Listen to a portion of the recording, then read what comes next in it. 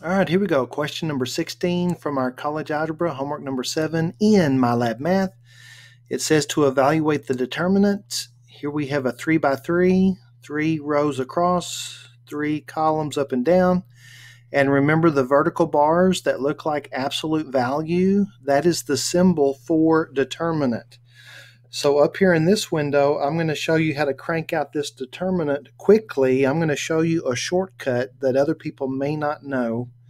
So pay attention. This is a shortcut, but it makes you very efficient at finding the determinant of a 3 by 3 matrix. Here we go. All right, so the first thing we're going to do is we're going to take these first 2 columns and we're going to copy and paste to the outside of the matrix. So the 2, the 6, the -5, the 2, the 6, and the 4. Again, we're going to copy and paste those outside. There's no other reason to do that other than that it helps the shortcut work, okay? And then what we're going to do is we're going to multiply down on the diagonals. Starting with this first diagonal, 2 times 6 is 12. 12 times -1 is -12. Next diagonal, 2 times 6 is 12. 5 times 12 is 60. One more time, 2 times 6 is 12. 4 times 12 is 48. And then we're going to take those 3 numbers and we're going to add them up. -12 minus 60 plus 48 works out to be -24, and we're about halfway done, okay? Next step, we're going to change direction, which means I'm going to change color, and this time we're going to go up on the diagonals. Now, the reason I chose red is to help you remember when you change direction, you have to change the sign, okay?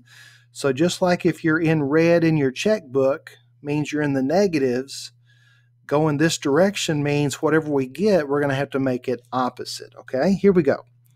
-5 times 6 is -30. -30 times 2 is -60, but we have to change the sign. Next diagonal, 4 times 6, 24. 24 times 2 is 48. That's positive. It becomes negative. One more time, -1 times 6 is -6. Times 2 is -12. Change the sign. And then add them up. Here we go. 60 minus 48 plus 12 works out to be 24. And now for the final step. These 2 numbers hanging off the end, they need to be added. So the determinant is 24 minus 24, which is 0. That should be the answer to the determinant. And I just noticed all these 6s here. I hope that's not a bad sign. Let's see. Bam! There it is.